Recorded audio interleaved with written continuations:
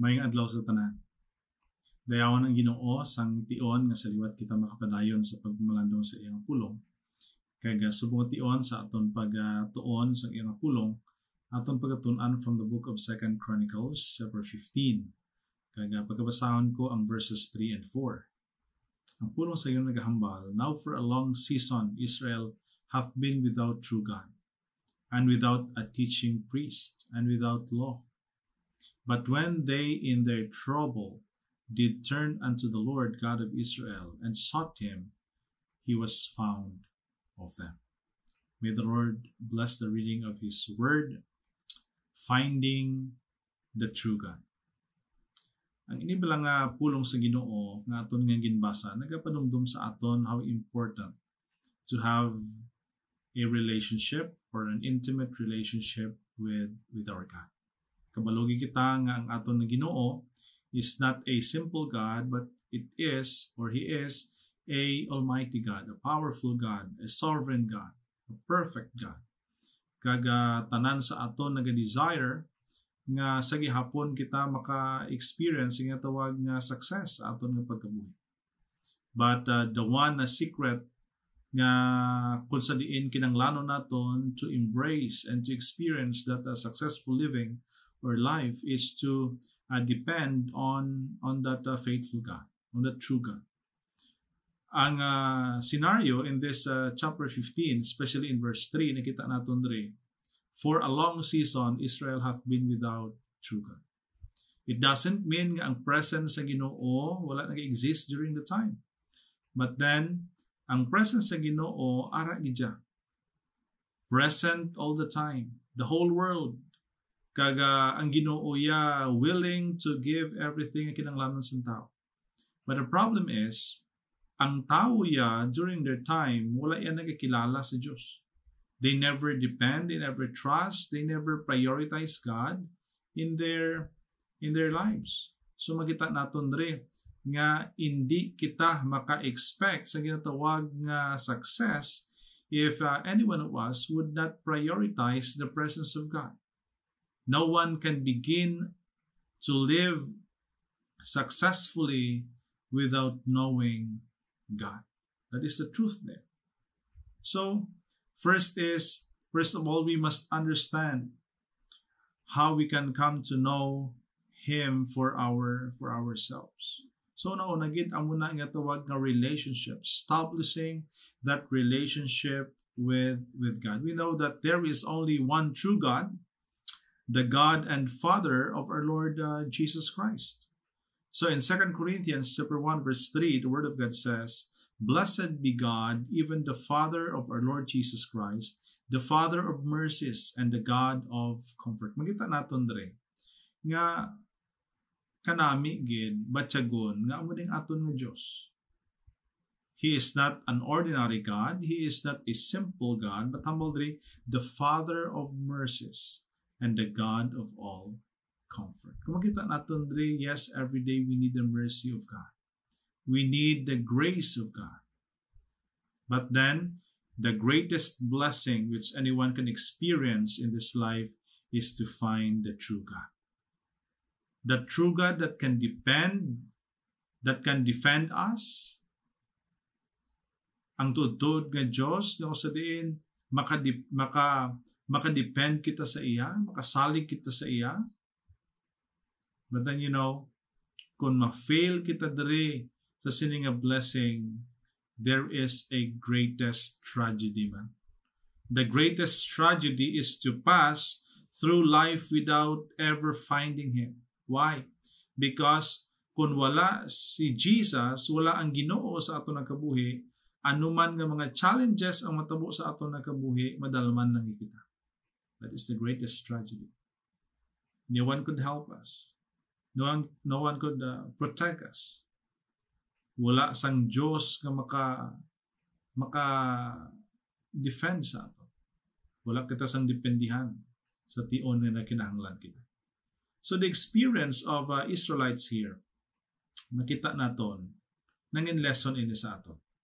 In verse 3, humble 3, they were without true God. Ginhamalogi na, Hindi po singanon nga ang Diyos wala nag-exist.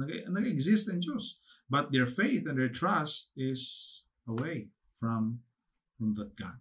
Humble Dre, they had been through that experience of without God for a long time. It means they were godless. Kabudlay intindihon, kabudlay huna-hunaon, na kumbaga may ara na, kwaon mo na lang, saligan mo na lang, and yet nakita mo nga importante sa imo, pero sa iban galing nga mga tao, yan hindi importante. Kumbaga nasayang. Nga may dependihan ka tani, but then ikaw yung mismo nag-decide hindi ka mag-depend. So in Ephesians chapter 2 verse 12, makita natin rin, that at the time they were without Christ, being aliens from the commonwealth of Israel, and strangers from the covenant of promise, have no hope, and without God in the world. So baladra ang mga words, aliens, strangers, and no hope. Kabudlay. Nga nakita na naton diri nga ang blessing sa Ginoo ara ijatani, and yet nag-end sa kabuhit nila that they have no hope. So this is a perfect description of multitudes of people today. They are living without God. Napati man kita sa hindi. There are groups, there are people nga sa diin, yes, God is existing. Halin sa una sa subong. Still existing. And yet, there are groups and people that they chose not to believe on that God. So isa man nga mahambal natin sila, they are godless. Wala sila gapati. Wala sila gatuo sa Ginoo. Pero ang budlay bladre, kay nga wala gina nagsunod sila ng una-una, but then sa mga tinion nga nagkinanglan sila, or in time of emergencies, sumdumduman nila ng Ginoo. And yet God is not welcome in their lives. So during Israelites' time, they still believe about the existence of God, because they experienced and benefited God's providence in their lives. From totoo, most of them without the true God. Totoo, gayud ang pulong sa Ginoo, nagahambal, God is merciful, God is gracious, God is love. So, ang kakatabo sa ila, they never worship God, but instead they worship their own gods, the small gods. The possibility or the possible gods ng ila nga ginasimba, ginadumdum is God of self. Money, pleasures, or even sometimes ambition. So, possible gali nga pwede ma-detour ang aton niyang pagtuo, ang aton niyang pagsalig sa sining mga butang, instead of having that full worship and trust and faith on that God. So ang lesson sa aton dre, kabay pa nga hindi lang during emergency time nato na kinahanglan ng Ginoo, kundi sa tanan nga tion, we will claim that we need God. So makita pagid naton bladra, not only that they were without the true God, but they were without spiritual mentor. Still in that verse 3, Hambaldra, now for a long season Israel had been without the true God and without a teaching priest. So they were without a spiritual mentor. Or a spiritual mentor was one whose duty was to teach the people the truth of God. Sa aton nga panimalay may ara man nga nagatudlo. Yet sometimes, wala man nagapamati ang ginatudloan. Nasubong ang tanion, kadamo sa nagatudlo. Kadamo kita sa pwede makita o kung mapamatian ng mga spiritual mentors. Mas pasubong ang social media, kadamo gid sa gina-introduce ato. But you have to be careful of choosing those spiritual mentors. But then, ang ilang mga spiritual mentors nga nabalaan naton na ginagamit sa Ginoo ang indako ina nga palagyan sa bugay. They are faithful in teaching and reminding us about who God is, the truth in God. So they are preachers, they are teachers of the word. And we consider them as a spiritual mentor. So they are the one who teaches sa mga butang ang sa diin nag-encourage about who God is, sa mga plano sa Ginoo sa aton. So hindi naton ma-deny that majority of people are outside the influence of these teachers and preachers. In short, kadamo sa mga tao yung sa diin instead nga mangin willing sila sa pamati sa sining mga tao nga mga teachers, mga preachers about the word of God, wala sila pamati sila. So they do not attend church or listen to any exposition or teaching of the scriptures. So instead nga ipalanggaon nila, i-expect nila o kung i-enjoy nila ini, they chose to go away. And they do not read the Bible or kind of literature which would inform them about the truths of God. So hindi niya, ang ilayang appetite wala diri. But then, there are consequences nga makita natin diri if that is our attitude towards God, towards the Word of God. Because there is an appalling ignorance of things of God. Kung sa tuod lang, magabot ang tinion, nga ang Ginoo ang makasabat na lang gid sa imo, sa kung ano man ang mga questions mo, ang imo-himoon is, utdom na lang kabuhi mo kay para sa imo, wala ka na option. And yet, nakita mo nga, there is somebody, there is God who is willing to help you. Kaya tungod nga, wala kasang hibalo about who God is. So, the average person knows nothing of God's way of salvation. So, isa po niya. You have no relationship sa Ginoo, you have no attachment to God, nakabutang tinion, why get? Your life became useless. Kabudlay bala nga ginvalues ang Ginoong imo kabuhi and yet ikaw ya ginpatuyang mo lang ang inaakabuhi. So in Ephesians chapter 2 verses 8 to 10, for by grace are you saved through faith and that not of ourselves, it is the gift of God, not of works, lest any man should boast. For we are his workmanship, created in Christ Jesus unto good works, which God hath before ordained that we should walk in them. So makita natin dere nga ang Ginoo may gift sa aton. He is willing to accept us. He is willing to welcome us if we are willing to give our all to Him. So, doon mo natin dere, we are his workmanship, created in Christ Jesus unto good works. Kanami isang plano sa Ginoo. But because of sin, ang tao nangin siya? Proud siya huling. Nangin selfish siya. Ang pride ang overrule sa iya.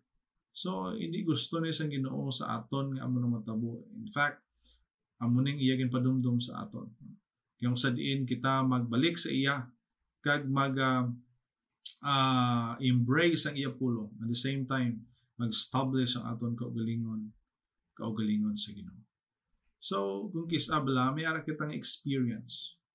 The experience of church, ang tawag na siya, churchianity. Isa nangin ang aton yung practice is not only about Christianity, but about the church lati. Ang church siya, hindi man niya perfect.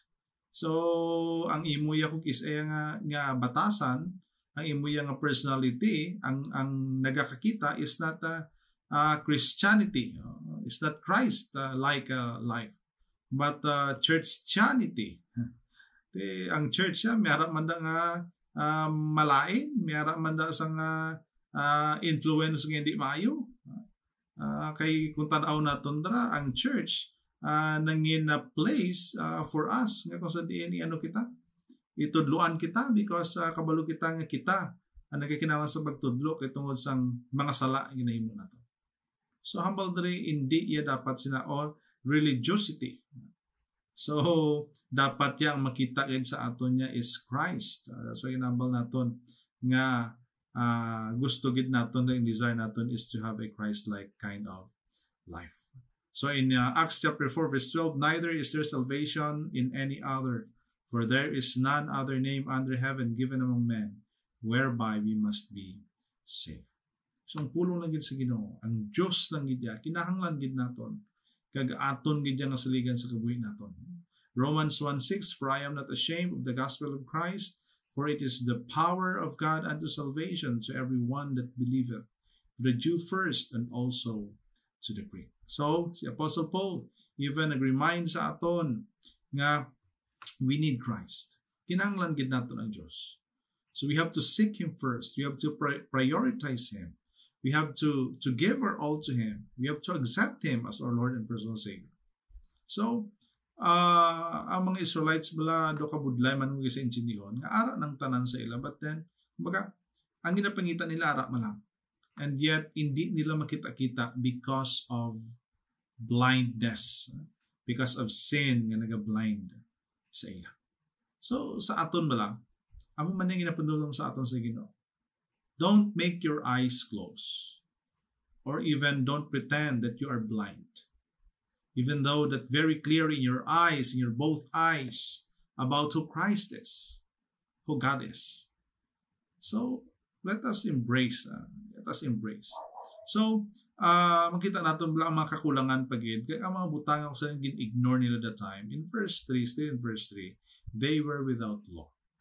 So, humble sa Bible, dara, now for a long season Israel hath been without the true God, and without a teaching priest, and without a law.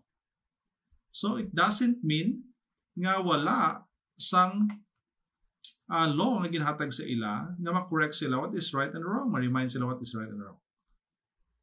May ara sa nagatudlo sa ila, may ara sa mga butang nga sa din ilay man yang nga pwede tanawon, and yet their heart is not willing to follow whatever kind of law or laws nga ara dira.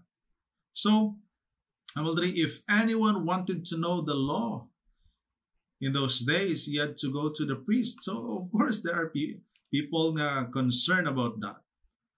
But today, we thank the Lord because we have His Word. We have the Bible nga makahatag sina. Sang sina nga mga law, magapadumdum sa aton, magatudlo sa aton. So, let us go back to the basic. Go back to the Bible. So, the problem is, yes, we have the Bible. Bisan diin, bisan mga bookstores, bisan diin Christian bookstores, nagabalik yung Bible. Bisan nga online subong may free app sang Bible, lain pa nga dialect ang ginahimo niya, translation I mean. So, kumbaga aral na tanan. But then majority gyapon sa mga tao do not read the Bible. And therefore they are without the law. Hindi sila gusto sa Bible because they don't want to follow. Okay, para sa ila, every time magbasa sila, every time mabatian nila, ang pag-correct sa Ginoo daw, killjoy ang puro sa Ginoo. But then the law is God's standard of what is right and wrong. If the institution has a double standard, but then God has His own standard of what is right and wrong. Ang mas ginapatihan pa sang tao subong yang standard sang media. Newspaper, radio, television, cinema, internet, social media. Kung ano gin-post nila, so para sa amo nang sundo niya. So, I want to encourage you all Christians. But instead of posting sometimes ang mga butanga sa diin, hindi maging importante, just post the Word of God. Just post the blessing, the spiritual blessing sa miyara kita. To others that they also be reminded about the blessings of God. So, God's standard has been rejected and the world's or man's or the devil's standard has been substituted. Mapati kita siya. Mas damo mga tao nga naga-follow sa hindi standards again rather than following the standard of God. So, gina-reject nila. But amo na ang reason. That is the very reason why civilization has become increasingly corrupted. So, ato niya, ang pinaka-solution sini is to, and need of ourselves, of our hearts, is to get back to the Bible. Because the Bible is the true standard, only book which contains the authentic revelation of God and His love. Not only His love, but His grace, His Son, Jesus Christ, who is the only way for our salvation of saving man and woman. Even He is the way going to heaven. Humble in John 14:6, I am the way, the truth, and the life. No man cometh into the Father except through me. So number 4 here, when trouble came, they turned to the Lord. Yung isang kakatabo sa aton. Hindi kita gusto magsapak sa Ginoo, but then pag-abot sang pagtilaw, pag-abot sang pinakabudlay nga pagtilaw, nagabalik pa kita sa Ginoo. In verse 4, but when they in their trouble did turn unto the Lord God of Israel and sought Him, He was found of them. So, we find that the trouble came because they had left God. Ano yung reason? Nga mabudlay ang ila pagkabuhi. Why they were in trouble? Because they left God. They reject God. So, remember this. Trouble will always come to a nations, family, or even individuals if they reject the Lord. If we reject the Lord, don't expect success. But for sure, we are sure of this. Expect trouble. Expect trouble. So, remember this, the Lord who sent the trouble, He can send you a trouble for you to understand and realize that you need God. It was His judgment on sin and His loving method of causing them to turn back to Him. That's why in 2 Chronicles chapter 15 verse 6, and nation was destroyed of nation, and city of city, for God did vex them with all adversity. So the question is, does God work like this today? Yes, He does. Pirmi niya na ginahimo sa tao, sa kabuhi sa tao. He often sends trouble into man's life in order that man who for many years has lived only to or for himself might turn back to the Lord and find Him. Remember the story of the prodigal son in Luke chapter 15, verses 11 to 24. Yes, sa una nag-enjoy siya, but later, namroblema siya. He was in great trouble. And then the Lord gave him that realization. He needs to go back to his father. So the same sa ato. Pero malaang pamangkot, nga kinanglan pa naton nga maabot ang inang ation. Kun subong na intindihan na nato, na kinanglan nato ng Ginoo. So hindi natin pagulaton nga upan na matulog sa ato. But then, kita naton dre, still in that verse 4, they found the true God. They found the true God. But when they, in their trouble, did turn unto the Lord God of Israel and sought Him, He was found of them. So, finding God is very easy if we are willing. If we are willing to follow the standard of His Word. Of His Word. Sample 3 words na ko sa diin aton nga i-consider to find God. sa aton nga pagkabuhi, una-una, turn from sin and from self. Turn from sin and from self. 1 Thessalonians 1:9. And then number 2, seek the Lord and His pardon. Ayaw igid kapatawran imo sala. And then find the true God. So, muna itong ginbasa kagina. And 2 Chronicles chapter 15 verses 2, 4, and even 15. So, namit dali kay nga ang Ginoo sa gihapon. Nangita paagi kay ilang madumduman. Ilang ma-realize that really they need God. In 2 Chronicles 15:15, and all Judah rejoiced at the oath, for they had sworn with all their heart and sought him with their whole desire. And he was found of them, and the Lord gave them rest round about. Round about. So, yes, ang Ginoo pangita paagi nga ma-realisar nato ang mga butang nga nahimo nato, especially against say. But then, let's cooperate by giving our all, by considering Him without any questions or any hesitation sa aton nga pag-alagad sa iya. In Proverbs 8 verse 17, I love them that love me, and those that seek me early shall find me. So hindi natin makabudlayan ang aton paglingon. Let us continue to seek His presence, His will in our lives. Don't make yourself miserable of rejecting and forgetting God in your life. So let's prioritize Him. Let us give honor and glory to Him. Let us consider Him every minute, every hour, every day of our lives.